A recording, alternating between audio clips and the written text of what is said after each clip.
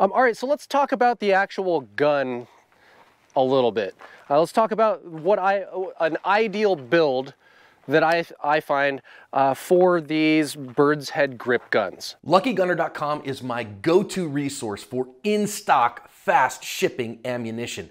Whether you're looking for rifle ammo, handgun ammo, rimfire ammo, or shotgun ammo, go to LuckyGunner.com for the best place on the internet to find it all in stock and ready to ship. They have stood by us all in this ammo pandemic, giving us great education via their YouTube channel and their ballistic testing as well. Go and check them out and find great ammo ready to ship at good prices. There's two different flavors here, right? For shotguns, we're gonna see semi-autos, and we're gonna see pumps. If you're doing it right, they're really in that category. There's some weird lever action stuff out there. There's a reason why lever actions went away. Anyway, upset anyone? Okay. With a pump gun, what I like to see on all of the Shockwaves, all of the TAC 14s out there, and the new stuff that I'm forgetting right now, I like to see a set of hand stops on these guns. The one that comes from the factory on all of these guns is garbage. I have seen 4 of them rip out under recoil now.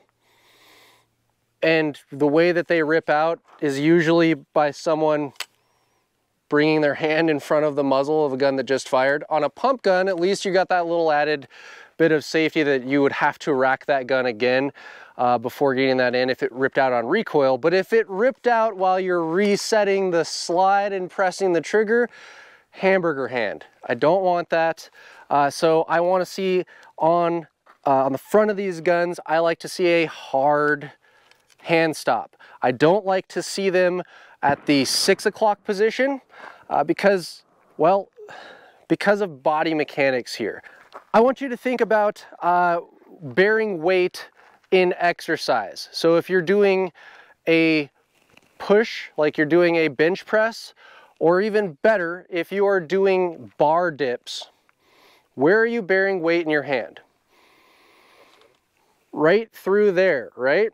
Now, if you are pressing an object away from you, you bias towards extending your thumb and bearing more weight in the webbing between your thumb and index finger. So you're shooting a bow, all the bow designs, no, they have that rotated grip. There's a reason why, right? Because pushing the flat deflects stuff and it makes it harder to point true. But bearing that weight in there as you extend the thumb forward, that works really well. If you go home and try this on the dip bar, it may not be as comfortable, but you will have much easier time pinching the bars with index and thumb and loading it on that surface than you will with not using fingers and just floating base of palm to do those dips. So I like to see those stops reflect that, right? It lets me load very hard into that bearing surface.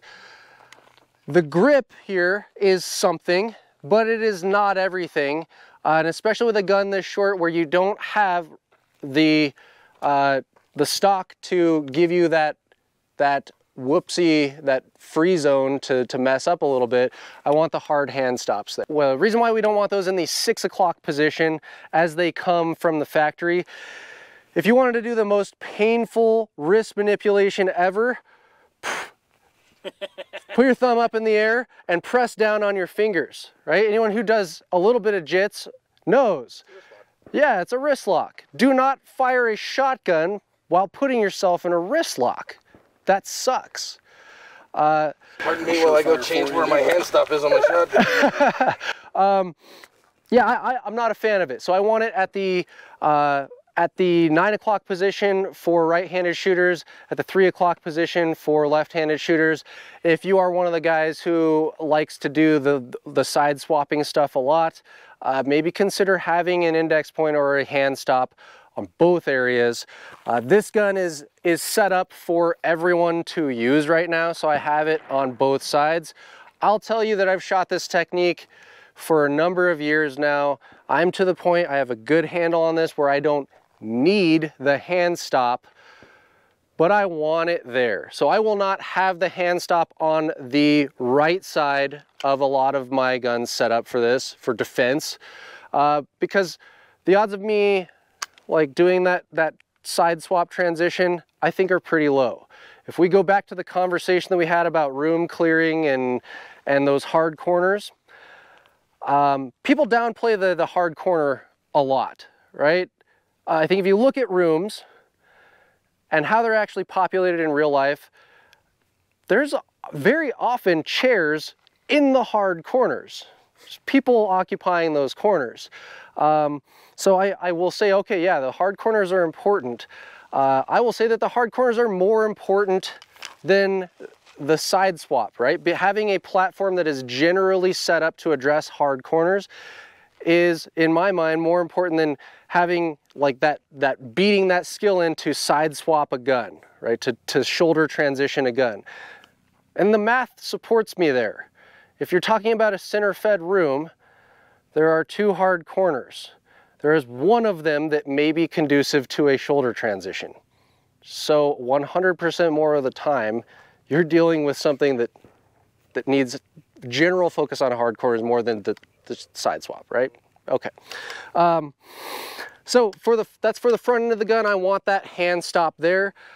You can double up on this, on the utility of the hand stop by just making the hand stop a light. Can you verify clear for me on that? Clear. All right. So swapping guns here, this is a gun that is set up for me the way that I would like a defense gun to be set up, that is a bird's head grip gun. So on this gun, I just have the hand stop on the left side of the gun here for a right-handed shooter, and that hand stop is a TLR 8. There's 3 lights that I found that work for this really well. There is the TLR 7, there is the TLR 8, both with this style of switch, and then there's the TLR RM, which is the longer 1000 lumen with it's like the old Enforce clicky button on the back. And it's just rounded enough on the back that is a very comfortable hand stop. The hand stops that I have on that 590 are narrow. They are not ideal for high round count shooting. It's gonna bump you, right? But it's gonna stop your hand from going into the bad place too. This is much more comfortable. There's a nice rounded large surface area for me to really load into there. So when I grip this gun, I load in there, grip around the gun, run from there. Cool. Benefits there. With this switch system, as soon as I drive the gun out, all I have to do to activate the light is drive a little bit of my thumb pressure in there. For home defense guns, I think light indies are not as big of a deal as people will make them out. For team environments and you're like falling out of helicopters doing stuff, it's a bigger deal, okay? I get you. But I actually like that I can just drive this gun out, and in smashing that grip, I'm activating the light at the same time. So as we move down the gun, another feature that really helps here is having an optic, and having an optic that is elevated off of the receiver. So I want to see, when I first started doing this, I was just using a bead sight, and it's doable. You really got to get your cheek down behind that gun to do it, but it is doable. So I'll swap out to the the dummy gun here. This angle exists on every one of these shotguns, and then it would continue into that bird's head grip. To get in behind a rib or a bead, I'm having to really drive my cheek down, having that gun really high up on my face, really high up on a structure on my face that doesn't have much padding at all. That's a bummer. It is very painful to do that wrong. It is uncomfortable to do that right. You put an optic on there, even the low mount optic, and all of a sudden you go from here to there and you're on a much easier surface. You're kind of like right where your teeth are inserting into your mouth there. And you get a nice flat on everyone that I have met, their face there, that kind of lines the gun up. That low mount is okay. You do like the absolute co-witness height optic there on top of that receiver, and all of a sudden I'm now putting the grip right on the ball of muscle on my mandible.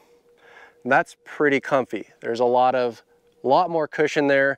This is attached to my face in alignment, detached from my face in talking about like suspension vibration wise, right? A little bit detached from my brain is what I should say. So that optic a little bit up allows me a little bit more comfort there. And a lot more ability to keep my eyes up over that gun, see not just what I'm shooting, but what everything else in the environment is too. So I like that. Going higher than that, I have seen some shooters who benefit from it just because of the way that their body is built. There's some long neck individuals, there's some longer face individuals, but I think that the absolute co-witness height on these guns is the sweet spot for most people. Going back from that, this is a recoil strap. I am biased towards this product because I invented it and produced this, but this is the rear hand stop. So in a push-pull technique, purely push-pull, you don't need a hand stop at all on your fire control hand because it's pulling towards you. What I'm going to be teaching you today is a push clench technique that has a lot more to do with torquing of the grip and holding this arm, this dominant arm, to your body. And that does benefit from a hand stop. The other reason why I want a hand stop is that without a stock and without an iron grip, especially on some of these shotgun loads that are cheap, they're very high impulse or rapid impulse recoil.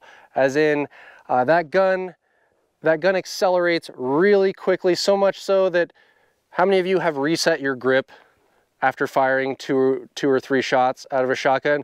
Even though you were gripping it as hard as you possibly could, it skips your hand, right? Skips your hand on the support hand, and it will skip your hand on the fire control group. And that's a big deal for your trigger control, your positioning on the trigger, all your manipulations there. It's also very unpleasant on the 590s, the Mossberg stuff, when you slice your web thumb on the safety and when you bash your middle finger into the trigger guard. So this hand stop keeps me from that. It's the second place where we're dividing the recoil, right? The recoil is coming into the body, first here, second here, and then third, I am actually pinning this gun to the cheek. So we are dissipating that not in rearward force into my jaw or face, but as a frictional force gliding along my cheek. Does that make sense? It doesn't hurt so bad when this slides along the face. Hurts pretty bad when you use your face as a stop for the gun.